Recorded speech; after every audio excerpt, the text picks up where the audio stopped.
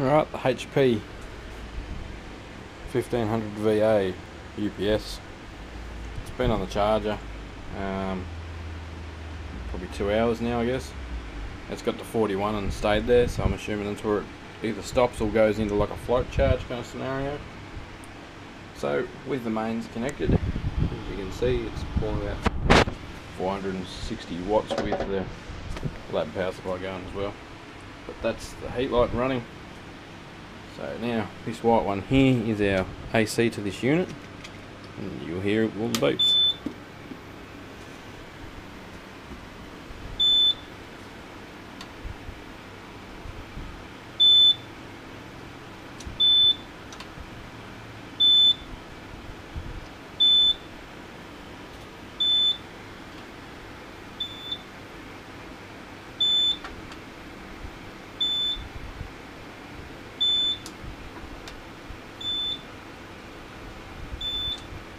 So I can't silence that alarm. It must be, as soon as the battery lights flash, it must be below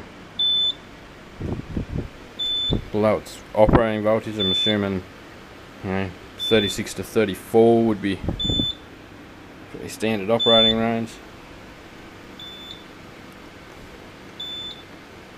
But we can't guarantee how good our battery pack is, being that it's just an old lead acid battery pack that could be years old. As you see, it is continuing to run 400 watts at the moment. Could be a bit of voltage drop in the leads, they're only pushed together.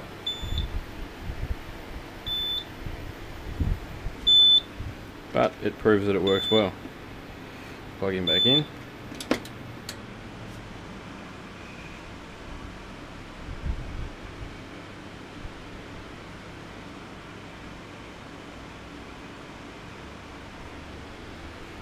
It goes straight into charge mode and the voltage starts heading back up.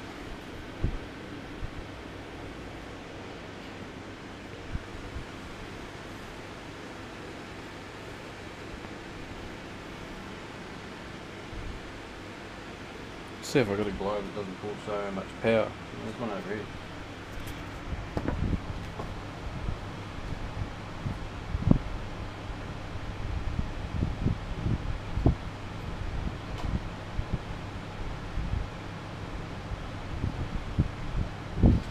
Just disconnect that globe.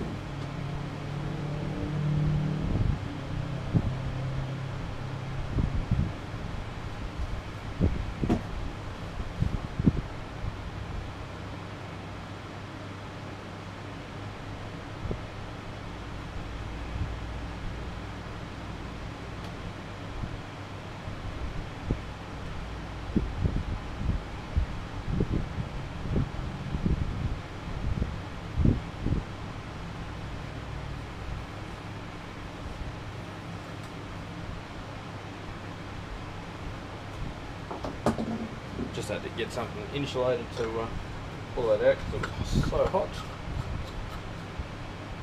No, this is a 100 watt globe.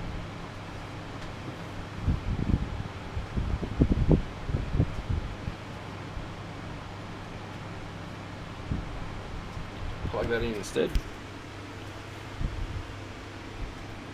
We'll see if it sits above 36 this time. That'll kind of give us an idea of whether this battery pack's worth playing with anymore or not. It's almost back up to 40. Righto, let's unplug it at 40.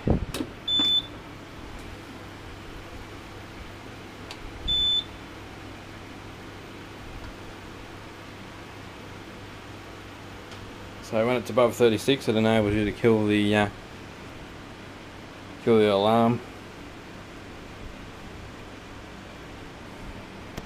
It's telling you that it's going flat.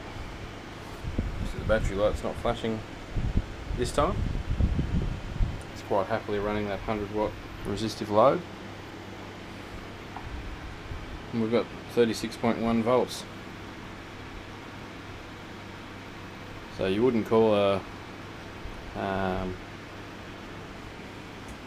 battery like this 12 volt battery depleted until you get down probably below 10.5, so we'll say 10.5.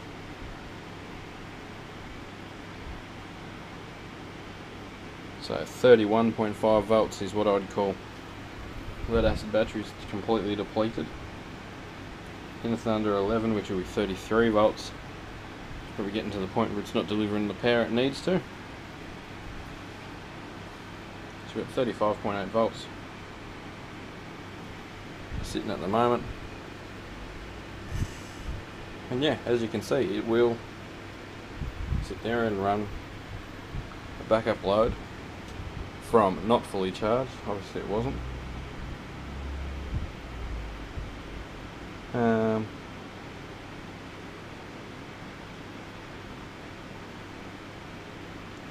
Yeah, pretty happy with it. It seems to be working fine, so we will build a two 5S lithium batteries. So essentially 2 of these, like these 18 volt Milwaukee batteries. We'll build a couple of those up, see if we can't get at least 10 amp hour.